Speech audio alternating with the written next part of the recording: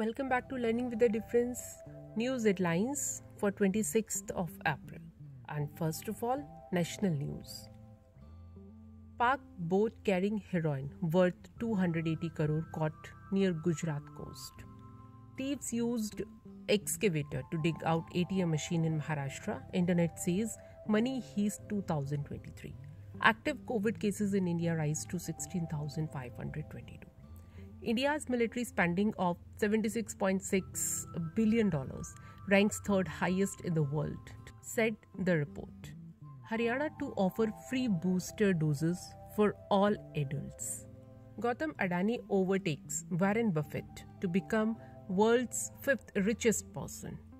Amid shortages, railways deploy rakes to transport coal to power plants. Government has bought 137 lakh tons wheat in current Rabi season. And now some international news. Russia has warned US against sending more military to aid to Ukraine.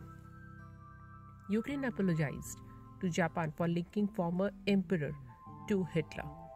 Ticket printing mistake helped 40-year-old man in US win $1 million lottery prize.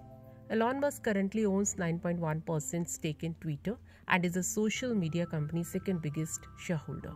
And now some sports news.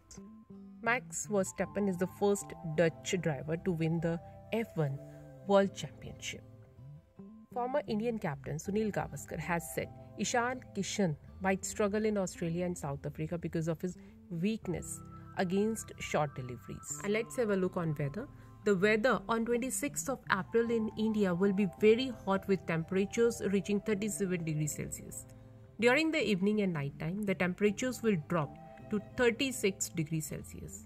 And that's all in news. Thank you.